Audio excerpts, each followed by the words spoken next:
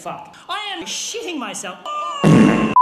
That's why I never get invited to parties anymore. It's because I'm not on opium and everybody just assumes you are. I am so behind on the deaths of my friends that I feel rejected. I'm like, that can't be right. And then Morgan appeared on the top step holding a hammer like this. Bah!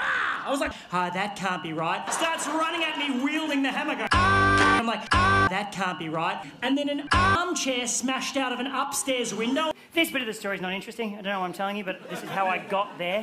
Anyway, he invites me in, shakes my hand, closes the door, and 20 minutes later, I will be fisting old ladies with a fucking beautiful purple car. Oh, thank you. Jesus.